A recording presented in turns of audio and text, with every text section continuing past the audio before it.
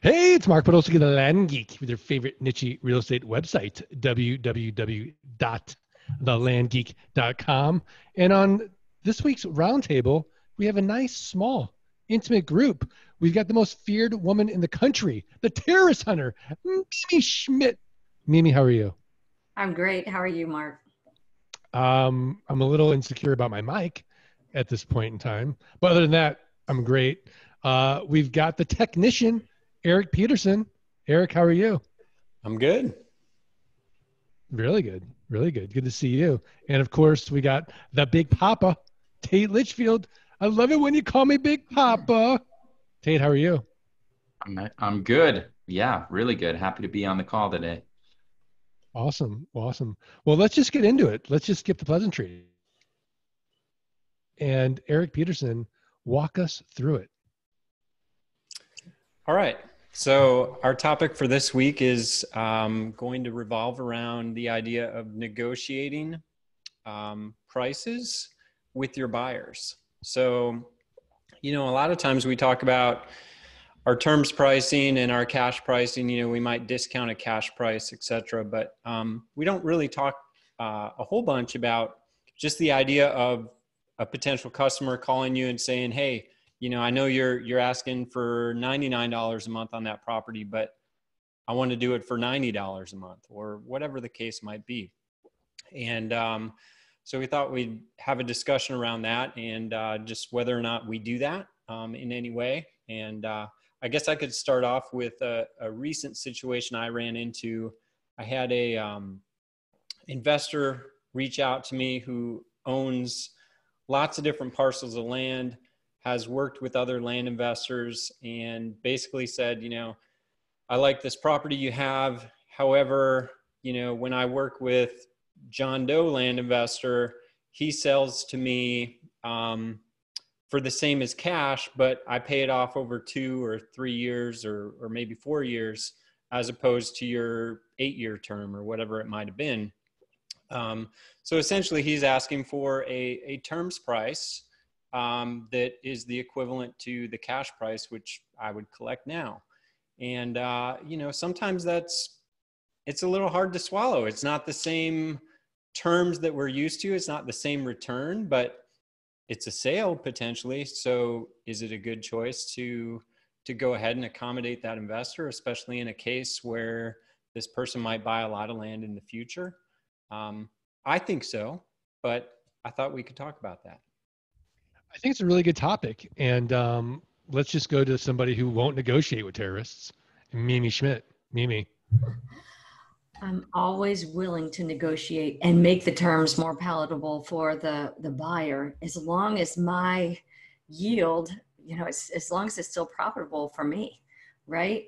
I had someone today, particularly if they want to, pay a little more cash up front, right? If they make sure they give me 20% cash up front instead of 10, I'm all for that. But definitely, if they want to pay $199 versus $99, that's fine with me. I just have to run it through the yield calculator and make sure it's not below about 80. So what if they want to pay 85 rather than 99? Oh, definitely. I'll go for that and make it a longer term. And it depends upon how much down they're going to put down too, right? So they want to put a couple $100 down and then to go to $85 a month, I'm all for it. Nothing wrong with that. Big Papa, you got a skeptical look on your face. You're really noodling on this hard. I am, because I'm kind of viewing this as two different questions. And the first question is my monthly payment, negotiable? Let's say I'm looking for 100 and he comes back and says, hey, I want to do 85. As long as the numbers make sense, I'd accommodate that. But I don't think I'd ever take, say, my cash price and discount it or owner finance the cash price over a shorter period of time. That's where I'm struggling with it, because right. Ditto. I'm willing to work with people because I see the value in keeping a customer happy and building that relationship. But when I buy a piece of property, I'm taking in a lot of different variables into consideration. Time value of money, just being straight out, off the top of my head. That's something that if I invest $1,000, I know that on every other property, that thousand should yield, $3,000 to $4,000 in profit. So if I'm cutting that down and saying my $1,000 is now only going to produce maybe $1,500 in profit, am I doing my shareholders, harm essentially? So I don't know. I think it would depend on how serious the guy is. But cash price is discounted and terms price is higher. So I know if Scott were here, he'd be saying like, listen, all of my properties are sold at the exact same price, right? The cash price is the terms price. And so you already are getting a discount because I'm even considering working with you without a credit check or owner financing. So Scott, really, I don't see Scott like bending over backwards and slashing the overall value of the property by 20, 30% just to keep somebody happy. I don't know. I do have some in particular locations also where I don't care who you are. I can't budge on the price. They sell quickly and there's a demand for them, and it would hurt my business. There's too many other buyers that would pay the full price. So yeah, I think that's a really good point, Mimi, because I don't think when we negotiate with buyers, we can sort of have this rigid set of rules. Every property is unique, in every county is unique. Supply demand can be unique. Your pricing model could be unique. And so you almost have to think about it in terms of not only just yield, time value of money, but also just, what's going on with you at that moment in time financially. Would the cash flow at that point in time benefit you where you could put that money right away into another deal? Or do you know, like Mimi knows, that, hey, the juice isn't worth the squeeze on that deal, because I know that if I wait 3 more days, I'm going to get my retail buyer. And also, I think Erik brought up a good point, was that they're saying, hey, look, if you do this for me, I'm going to be a really good buyer in the future. So I'm not just buying this one, I'm going to be buying lots and lots from you in the future. That also has value. But I think what Tate said in the philosophical, idea of terms is terms, cash is cash, and that's it. We're not going to give you a cash price and finance it. We're just not. I wouldn't be able to go to bed with any self-respect, right? If I was doing that. So a lot of times go ahead, Tate. Well, I was going to say, but then I'm thinking about what I just said, and now I'm even questioning what I just said, because, it's not about what I want, right? It's about what the market wants. It's about what my buyer tells me he's willing to pay. And if I come out here and I'm saying this property should produce 10,000, it should sell for 10,000, and somebody comes and says, here's 7,500, am I really going to let that deal go? I mean, if the numbers work and I'm still making money, I guess, I don't know, Mark, I'm beginning to second guess even my own opinion here. Well, I don't think you're second guessing. I think what you're saying is that you would discount the price. If they offered 7,500 and you had it at 10,000 and you had no other market comps to go on, you might at that point in time do it. Mm-hmm. But if you've been selling that same property for 10,000, 10,000, 10,000, I come to you and say, okay, Tate, here you go, 7,500. You might tell me to go pound sand, because Mimi is going to be picking up the phone in a day or two and doing it for 10,000.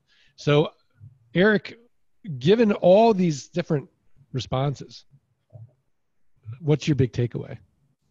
Well, I think ultimately it comes down to a property by property basis. I mean, kind of like Mimi said, if you're in an area where you're turning those properties really quickly and your margins are maybe tight, there might not be room for negotiation there. However, if you're in a different area where maybe the property takes a little longer to sell, or maybe you have higher returns than normal, maybe you have that room to go ahead and discount and essentially take a cash price for a terms deal. In this particular case, I think I'm going to do it because the bottom line is my cash price was higher than 300% return on this property. And by this potential customer financing the property, his payments are going to be more than double what I was asking for. So I'm probably going to do it. But I did struggle with it for a long time yesterday, going back and forth, because I'm like, no, I don't do this. I don't sell a property at a cash price on terms. I'm just not doing it. But then the more I thought about it, I'm like, it's a win. Like, I'm making money. Why would I not sell this property? So this morning I sent the guy the email and I said, you know, do you want to do the deal at this price? Erik, ultimately we're in the business of selling property. So I think it's it's easy for me to say, oh, I would never negotiate. But if I had somebody who was serious making those kind of offers, I would accommodate them. I'm almost certain I would, because it's all about building that passive. And yeah, it's going to be shorter time, but we're in the business of selling land. And if you're selling land, you're making money. So, yeah. And if he's buying more properties, okay, so your margins might be thin on this one, but that doesn't mean it won't be on the next one or the next one. Right. I actually want him to prove it up front and say, look, I'm willing to work with you, but you got to buy 2 more properties for me within the next, 30 days and just, give me a good faith $500 deposit right now. So I know you're serious, because I've got lots of people always talking to me about how they're going to be this great long-term buyer. They're going to buy from me over and over again. But there's this guy, Mark, at Frontier Properties. And as soon as he calls you, I never hear from you again. So I really want you to lock down your loyalty to Landopia right now.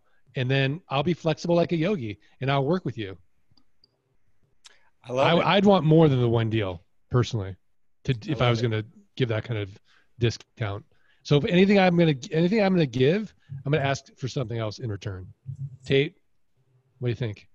I think that's smart. I really like that. I mean, if the guy is going to be kind of one of your VIPs, have him prove it. With loyalty comes added bonuses and perks. So I agree 100%. Give it a shot. I mean, the worst case is he says no, and you say, okay, fine, let's just go with what we originally talked about. Or you say, well, look, in that case, we'll just meet in the middle between cash and terms. Yeah, that's fine.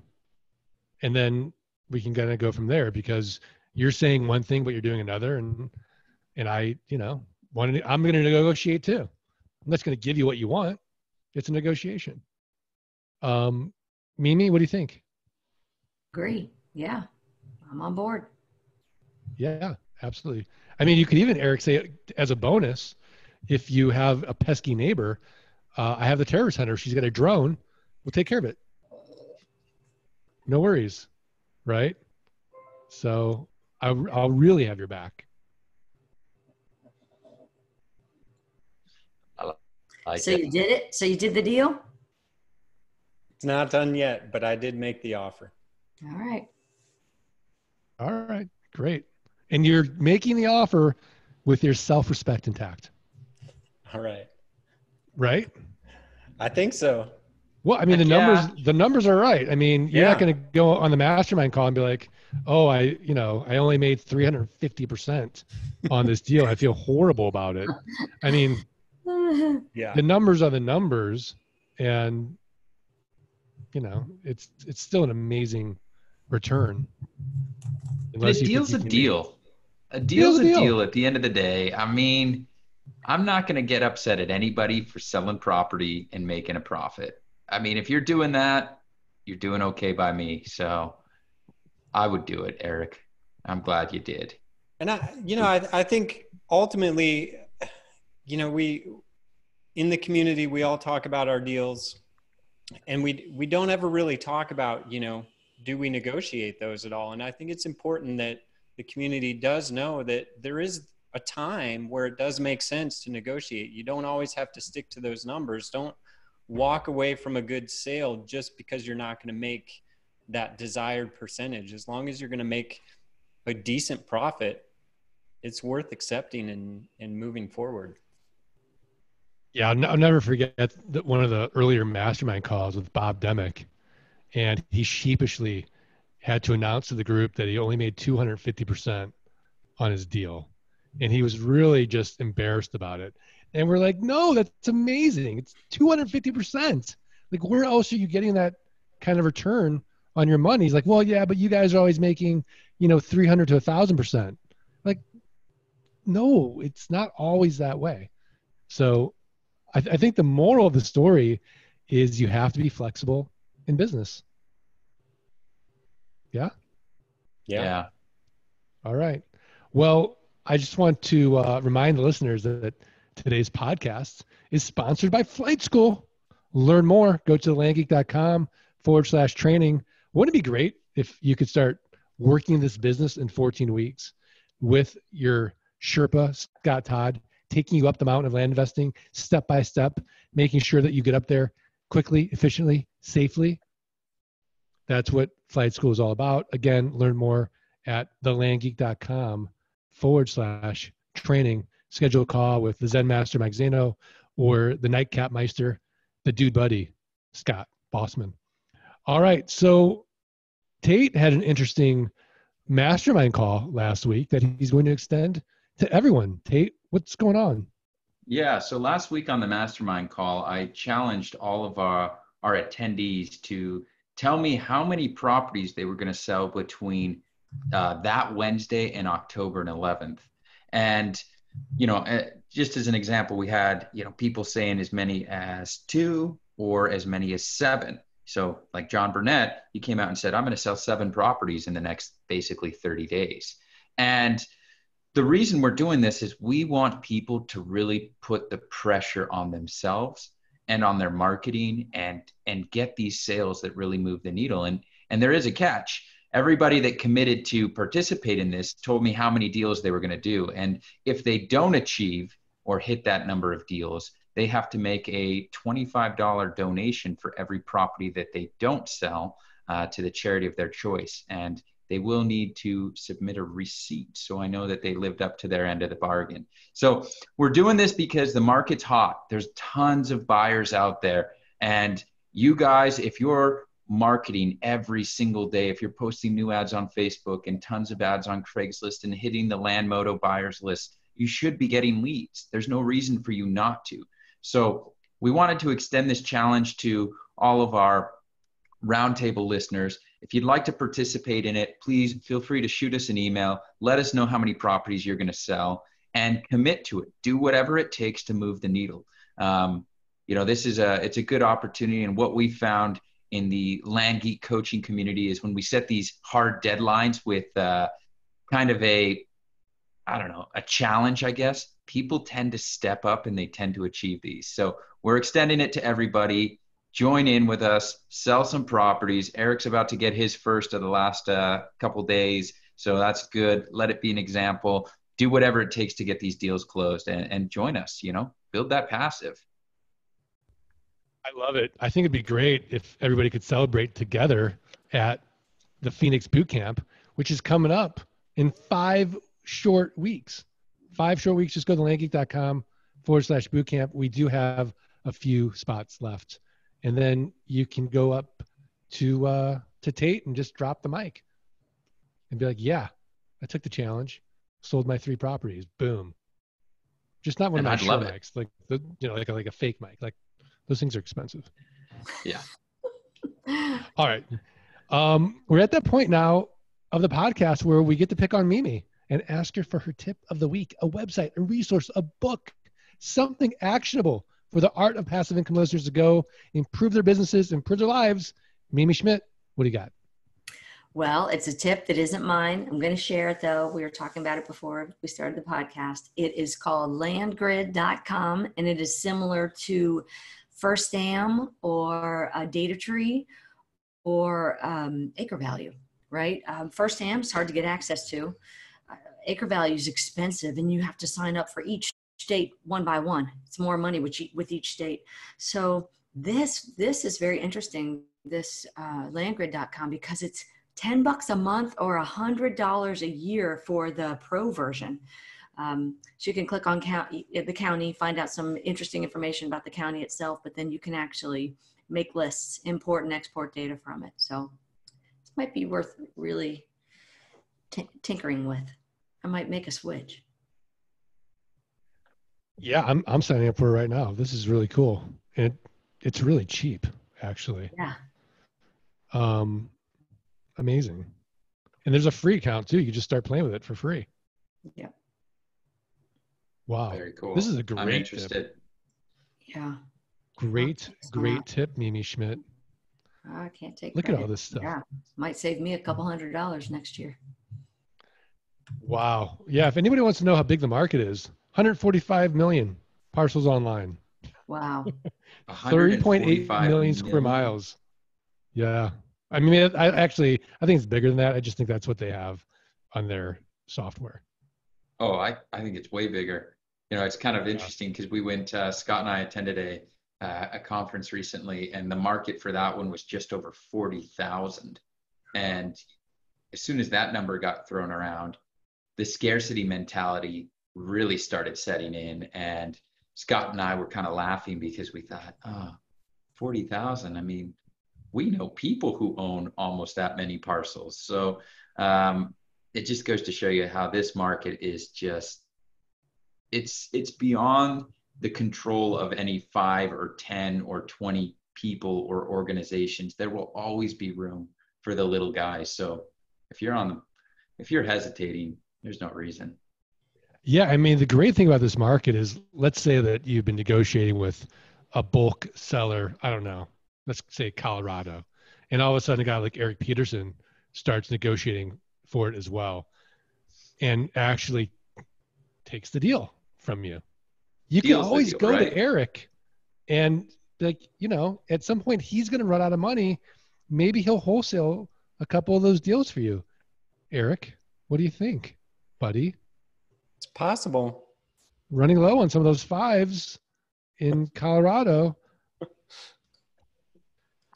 What do you think, pal? On the podcast right now, will you commit? See how quiet he is, Mark? I know, he's slippery, that one.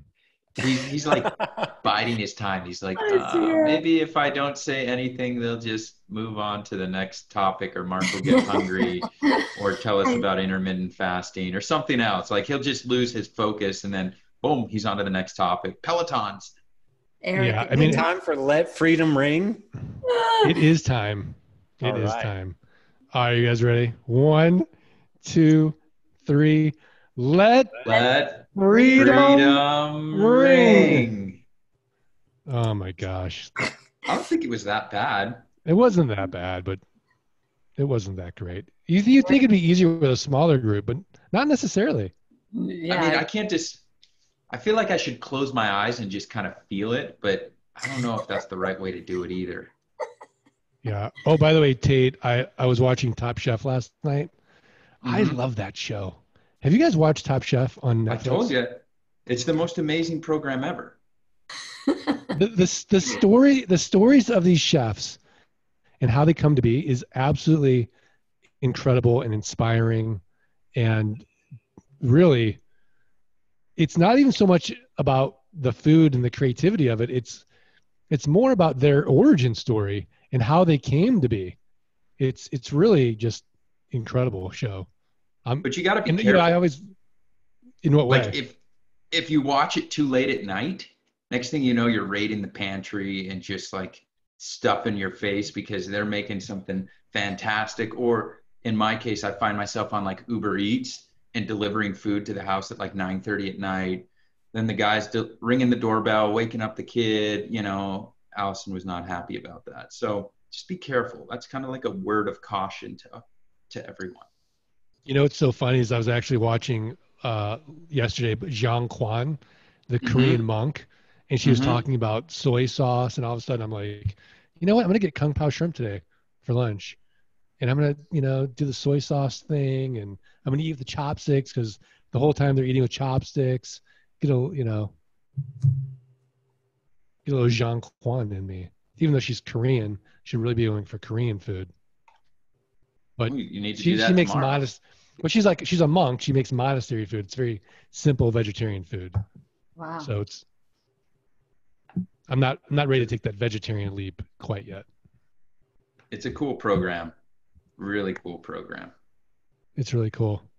So go ahead, Eric. I was just going to say it is. I enjoy that show as well. Yeah. Mimi, what are you watching these days? Well, I'm hoping to go to the Downton Abbey movie this weekend. We'll see. It's coming out. I'm excited. We had a top chef come to Japan when we lived there and cook for us. That was like a presentation. There were, like 50 people. It was the best food I'd ever eaten. It was absolutely amazing. Really, to this day? Yeah, it was so good. I mean, literally, Wow. he like made a basket out of woven cucumbers, and he had salt cured a salmon. It was super interesting it was just, yeah, they do interesting stuff. It's amazing. Yeah. But I mean, yeah. incredible stuff. Yeah, I'm hoping to see Downton Abbey. We'll see. Did you watch the entire season? Like all the seasons? Yes, I did. Yes, I did. See, once it started getting real dark and I couldn't watch it anymore. I think season 3 I stopped, but I'd love to watch the movie. Yeah, it's good. The two grannies are funny. The way they take jabs at one another, it's hilarious.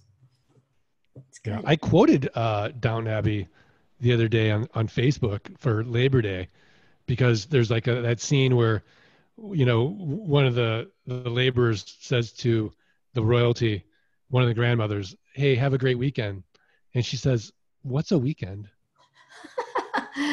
Yeah. Yeah. That's like all of us. What's a weekend? Our Saturdays and Mondays are the same. Yep. Yeah. All right. Well, thanks everybody. Dear listener, thank you so much. If you're enjoying and getting value from the podcast, please share it on the interwebs, and hopefully you'll be, doing 3 little favors. You got to subscribe, rate, and review the podcast. Send us a screenshot of that review to support@thelandgeek.com. We are going to send you for free the $97 passive income launch kit. And if you just put in the subject line, listen to the bonus material, because this is actually the bonus material after the official podcast, we're going to send you our wholetailing course, How to Flip Land 30 Days or Less and Double Your Money 30 days or less, for free as well. All right. Thanks, everybody.